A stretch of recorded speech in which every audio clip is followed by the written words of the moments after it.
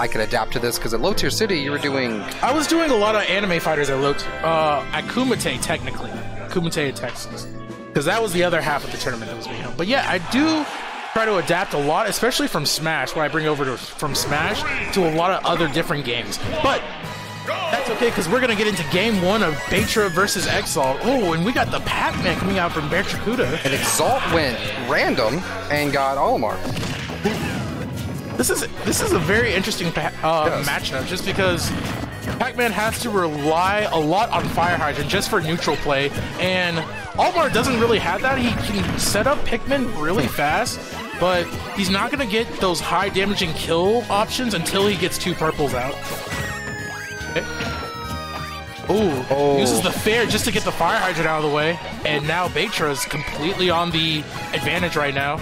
Has most of the stage pressure. Oh, okay. Oh, wow. That's off. And that's one thing about Pac-Man. You know, Pac-Man setups, they're so in depth, and they're so great to watch. But the problem is that sometimes they can counter him as well. Absolutely. It's such a multi-layered setup for Pac-Man, just using the Fire Hydrant into the throwable items, but it takes such a long time to set up a Batra, making it... never mind! We got flop coming out on all sides of the court right now. Doesn't matter, though, because they're both having a good time. Yes. Okay. Ooh, I like that Zair drop. These combos from Batra. Let's go. What is this Pac-Man play? I'm about this. Yo, both of them just playing some nooch. Okay. Doing each other out the grab. Extra damage with the Hydrant. And this is this is where Batra is the most strongest at, when he has the mental pressure and the damage lead. He really does a good job of securing the lead and just being able to stress you as a player. Oh my gosh, and Pac-Man is doing that exact mission right now. Okay. Ooh, good forward smash coming out from Exalt. Excellent there off the Hydrant. I love that setup with Pac-Man, because it has so much so many mental games when it comes back behind it, because he can do so much, and you just never know really what he's going to do. Now Exalt finally has a purple on play right now. Let's see if he can use it to secure some sort of damaging option just to get him some control back in the game. Okay. He's got such a good sequence. Was that the purple? Yeah, that purple was. Pikmin too? That would have destroyed him. Oh my gosh. Okay. Gets the reverse hit of that forward air. Okay. See if he can make it back to stage. He does. All right. Sets him up to get stage control. I like how he did that. Just so he could cover himself with the options. For sure. Does screw the key. I'm going for... Oh, no, he wants the key. Okay. Yeah, the key is definitely the best kill option he has for this matchup. But yeah, Exalt on so much percent right now. This is probably the hardest part about playing Pac-Man, is just being able... You have to set up so much just to get 1 kill with him, and it's hard. It's frustrating. Ooh. Spot dodge or power shields the key, okay, and gets the forward smash. The red Pikmin taking that game 1. Let's go, Exalt. See, this is what I'm telling you. Exalt just knows every character somehow. This man is way too in-depth. Random. It's crazy. Random. So, what do you think about Pac-Man's new up here in the new game? Being switched to Mario's up here, is that correct? Oh, really? I believe so. He doesn't have the head. Yeah. That's definitely going to give him more combo potential. I think that's what he suffered from the most from this game, was I felt like they tried to play him a little bit like Mario without as much Shoto aspects as Mario has. He has tools to stop approach, but also he does have good normals in terms of like boxing and neutral. Like his jabs are really good, as well as his tilts. But in terms of like combo and grab potential, grab games, getting setups off and follow-ups off extensions, that doesn't really work out for Pac-Man as well. But hopefully, a lot of those changes in Ultimate will come into effect and help him like rise above some of the tier levels. Ooh, with Batra not really phased by any of that right now, just playing some really good neutral and some really good smash. Okay. Oh, he said, "Come touch the fire hydrant. I dare you."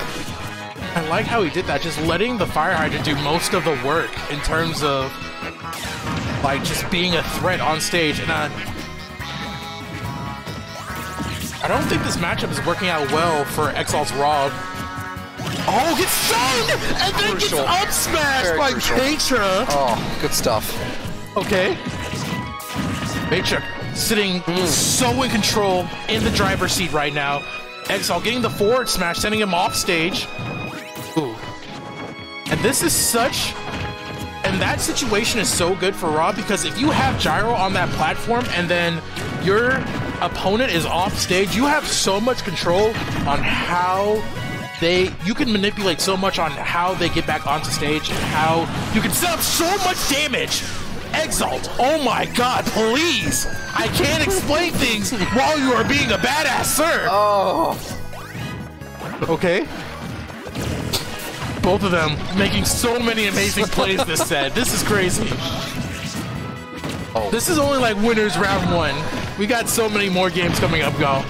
Okay? Tried to get the scoop into the up air. That combo is actually so powerful. It really is, and I love the I love the Z drops into the water. Yeah, carries. Those are crazy. Those Z drops, so good. Okay. Looking at something that maybe approach on top. Yeah, I see him throwing out that fire hydrant. Almost got another setup with the bell. Okay. Does a really good job getting back on the stage. Exalt really respecting him a lot. Okay. Oh, great option for recovery. Gets back on safe. Yo, didn't get fooled by the gyroid at all and set up some hitboxes just so Exalt wouldn't approach. That was so smart coming out from Batra. Oh. Smart. This is such an interesting matchup, seeing two zoner types play each other, because they both don't want to engage, but they know they have to. They have to. Batra taking that game too, man. Yeah, he was struggling that game 1 for a second, but started to bring it around a lot more. And swung the momentum back in his favor during that game too. Got a lot of really good setups with the fire hydrant and was able to capitalize and punish Exalt as much as he could. Good stuff from Batra. You know, it paid off, and now we're going to a game 3. Did he? I was able to see. Does he? Oh, he picked Fox. Oh, he picked Fox. Ooh. And this man will switch characters like nobody's business. But it's cool because you see so many different matchups on stream. Yeah, I don't know the last time I saw Pac-Man and Fox on stream. It's been a while. I think Exalt wants this matchup for the reflector option, so it can change Batracuda's approaches. Doesn't get the grab though. Okay. Oh, or smashes the fire hydrant. Oh, I see. Yeah, Fox being at kind of not high enough percents for Batra to go for a jab lock setup yet. Okay. Oh, good nair after shield. I like that. Back airs him. Right? And I feel like Batracuda has more stage control right now. Oh, but Fox finally getting the up airs. He's gonna get a chain going. Let's see if he can connect some more. Oh, no up smash connecting there. Oh, pretty much even at this point, keeping him in disadvantage is gonna be key. I mean, how did he stall for so long? Oh my gosh! Exalt, sir! This man knows his recoveries. Good delay wake up. Oh my gosh.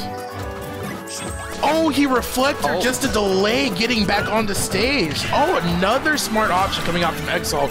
But the nair will take it. Such a strong move for Pac-Man, especially at high percents like that. And this is where I think Pac-Man doesn't like is when he puts the Hydra down and then he gets a disadvantage. It's really hard. Yo, you see how my man used the up tilt on the fire hydrant to get the ledge set up? That was so clean. Yo, Batra, you are not Fox, man. You cannot connect those up and you need to chill.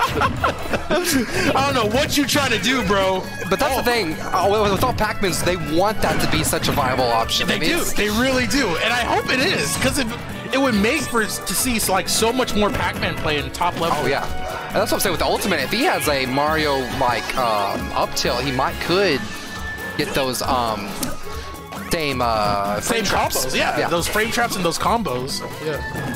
Okay. Ooh, good up air. Just to force him off the situation. Oh, grabs the bell even though it was reflected. Oh my God! Yo! Batracuda! Let's go! The man that hates Ridley.